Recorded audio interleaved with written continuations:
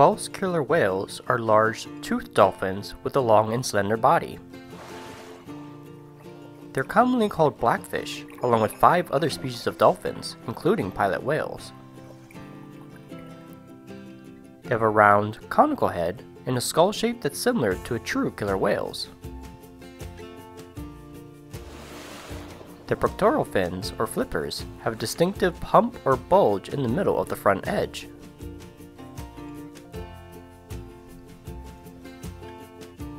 Their bodies have a dark coloration, with light patches near the throat and middle chest. They are very social animals that form strong bonds with each other. In Hawaii, they hunt for food in subgroups that usually contain just a few individuals. These subgroups later gather into larger groups of up to 35 animals, averaging 16 animals. They're highly intelligent and known to cooperatively hunt for and share their food.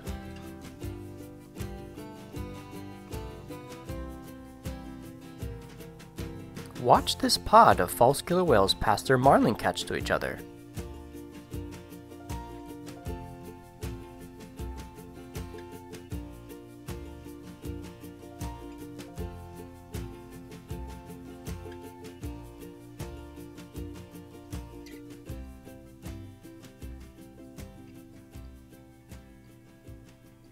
There are 3 populations of false killer whales in Hawaii: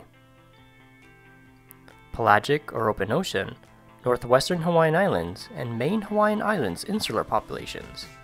The main Hawaiian Islands population is listed as endangered under the Endangered Species Act. Estimates suggest that this isolated population has only about 150 individuals left in the wild. All 3 populations face numerous threats, such as marine debris, pollutants, and fisheries interactions. Individuals in the pelagic population are well known to try to take bait or catch from longlines.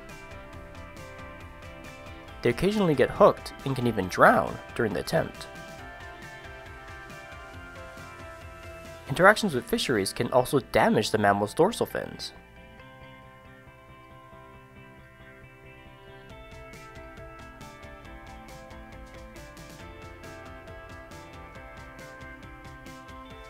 NOAA Fisheries established the false killer whale take reduction team to address the bycatch, death and serious injuries of whales in longline fisheries. Based on recommendations from the team, NOAA Fisheries established measures to reduce fisheries-related harm to the false killer whales. Researchers use satellite tags to better understand false killer whale movement and habitat use.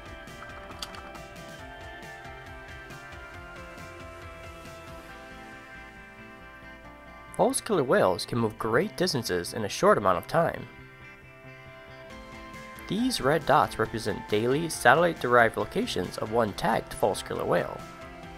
This animation shows an adult male's movement over 52 days and 12-hour time steps.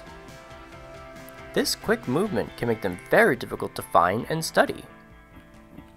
Nonetheless, NOAA Fisheries scientists and others will continue to study them, helping to better understand their biological needs and threats and ensure their survival in the waters around Hawaii.